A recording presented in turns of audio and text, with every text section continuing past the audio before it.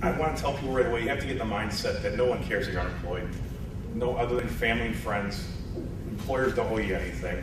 That's kind of the harsh reality. I mean, people don't have 5 years, people don't have the golden watch anymore. You're lucky to do the company for 5 years.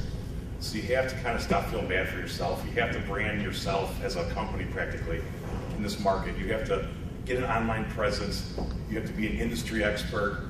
You really have to take the reins and run with it on your own. I always like to tell people, you read the trade magazines, you do anything you can, you network with people that are in your industry. You really have to treat this as an 8-hour a day looking for a job. You can't do 20 resume submittals for a half hour and then hang out the rest of the day, play PlayStation. I mean, you really have to focus and make this an 8-hour day of finding work to get work.